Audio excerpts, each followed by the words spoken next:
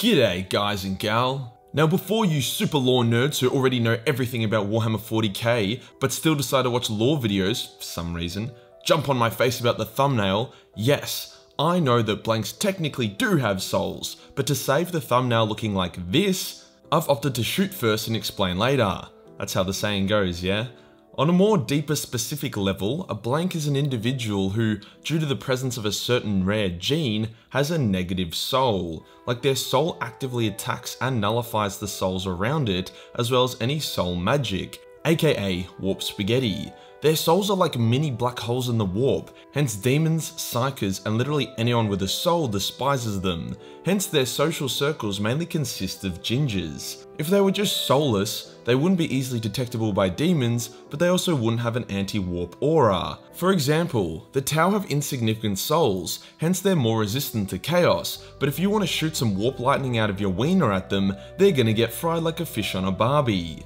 Before we get started, check out the newest Majorkill model paint jobs that have been sent to me. This fantasy one by Robert is bloody great, and it's really cool to see people giving the Majorkill Terminator Lords a red hot crack as well. Kid Zombie even gave his a combi blaster, which I rate highly, whilst Will Agar's one straight up carries around Gilliman's head. All these models are available for sale on the Majorkill website, and if you get one, paint it up and send me some flicks, I might show them off on the website and in future videos. Today we'll go over what a blank is and where they come from. We'll then dive into their unique abilities before going over some of the more popular blanks that have been running around the galaxy.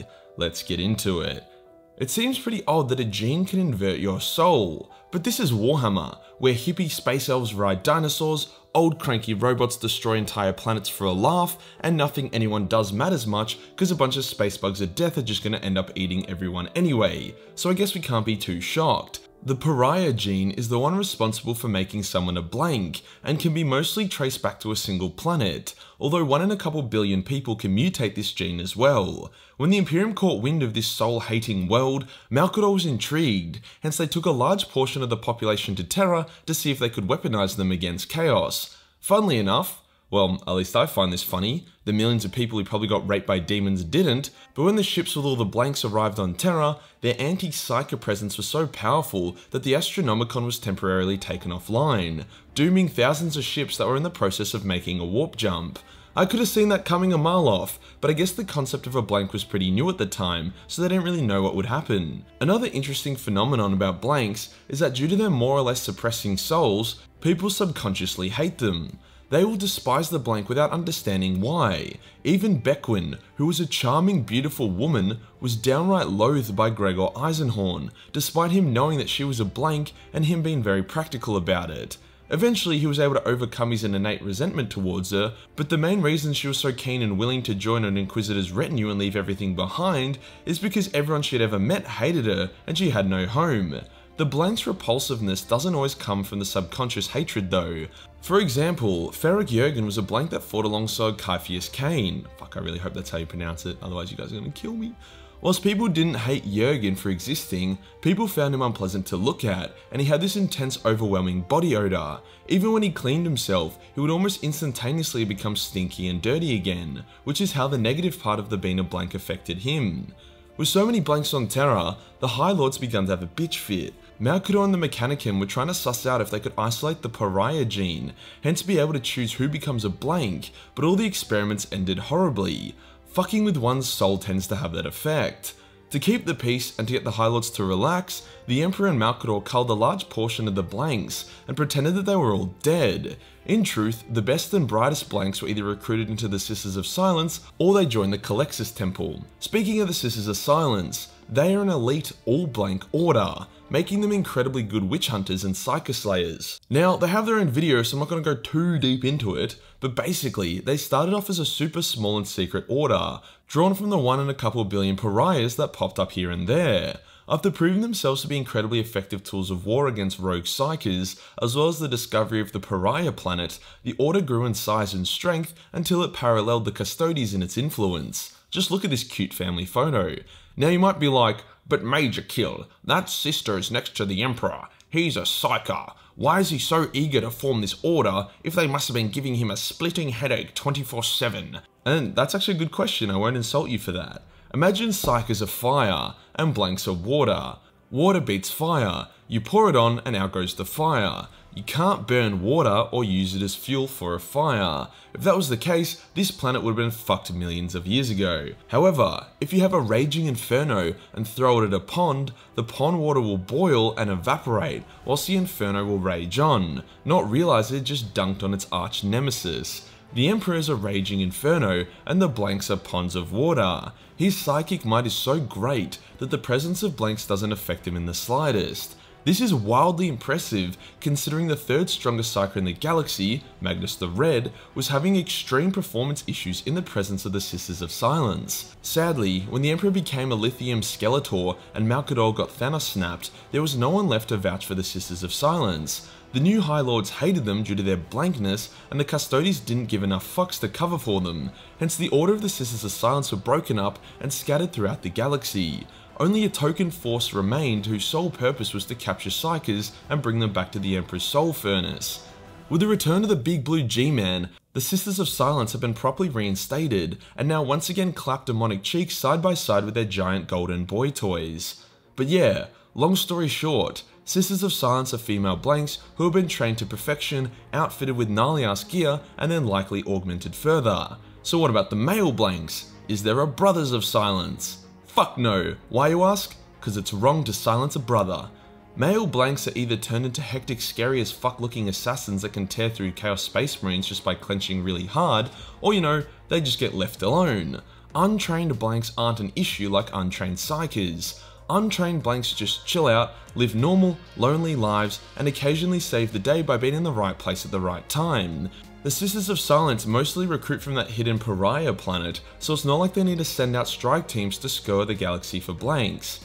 The Inquisition pays highly for blanks, and the Ordo Sinister even use blanks for their special Psi Titans. Space Marines and Custodes cannot be blanks due to the warp spaghetti that goes into their transformation indoctrination, although it seems like the Grey Knights are able to turn some among their ranks into blanks after they've been turned into a Space Marine. What about the other races? Can they have blanks? Yeah, kinda.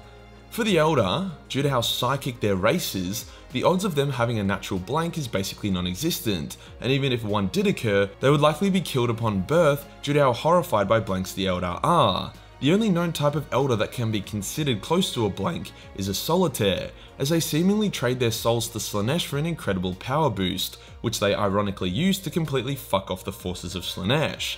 The Orcs are in the same boat as the Elder, in that they are incredibly psychic, and any blank Orc that would be created would likely get insta-crumped for disrupting the Wa energy. The Tau don't have psykers, nor do they really have souls, so they don't get blanks either. The Necrons are soulless, but as we have established, that's not the same as a blank. However, the Necron pylons do project an anti-warp aura, which can be comparable to a blank. The Tyranids do not have blanks, and do not want to have blanks, despite having previously absorbed the Pariah gene from some unlucky blanks. This is due to the fact that blanks disrupt the Nid's connection to the hive mind, which is a big no-no. So as we can see, it's only really the humans that get a good return on investment. Just like psykers, there are different power levels of blanks, which is determined by if the Pariah gene of the blank is dominant or recessive.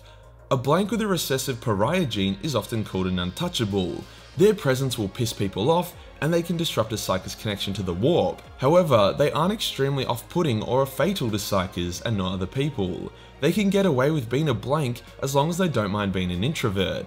These types of blanks are the ones that are left alone to their own devices in the galaxy, or join up with an Inquisitor's retinue as they are tolerable. Think of them as an anti-psyker shield.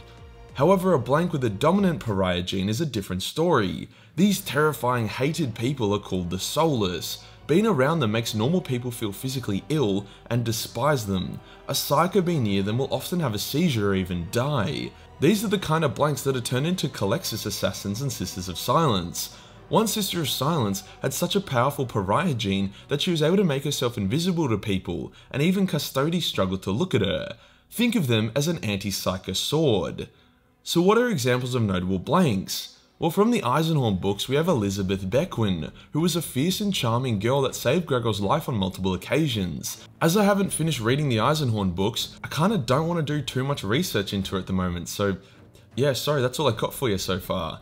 Another famous example that I mentioned earlier was Ferric Jurgen. Old mate Jurgen was the aide, driver, and right-hand man of Caiaphas Cain, who was a loyal soldier and saved his boy's life on multiple occasions. A weird example, we now have the Black Pariah. No, he was not just a black dude who was a pariah. The Black Pariah, aka the Spear, was a blank who was heavily experimented on when he was first discovered. As the experiments went poorly, he was sentenced to execution via sun. Yeah, I don't know why they couldn't have just put him in an electric chair, but instead they opted to launch him into the sun in a spaceship.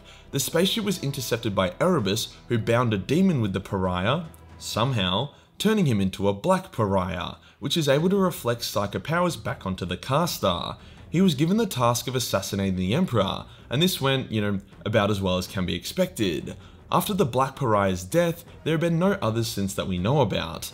Then we have Janita Kroll, who is the OG commander of the Sisters of Silence, an incredibly overwhelming blank. She was the one I mentioned earlier that could be invisible due to her blankness. In a pretty funny and extremely humiliating death, she was killed during the Siege of Terror, when Khan the Betrayer went on a rampage and started swinging wildly. When he killed her, he actually didn't realize he had, as he didn't know she was there due to her blankness. He was actually quite confused, as his inbuilt kill counter ticked up one more than he was expecting. Blanks are like chemo, they fucking suck to deal with, but they can save your life in especially shitty situations.